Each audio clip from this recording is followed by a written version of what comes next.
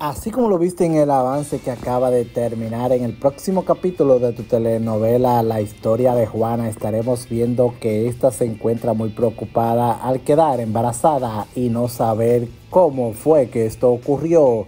Y es por eso que vemos que esta estaría entrando al hospital para investigar cosas que esta aún todavía no se imagina. Además, también estaremos viendo que Gabriel estaría contratando a Juana, ya que David la solicitó a esta para trabajar en el departamento de mercadeo como fotógrafa, y vemos que Gabriel estaría solicitando sus servicios para tirarle unas fotos, pero estaremos viendo que Paula y Camila estarían hablando de Juana, ya que estas sospechan de que Gabriel puede enamorarse de esta joven, pero vemos que Camila le estaría diciendo a esta que no debería de preocuparse por esta niña.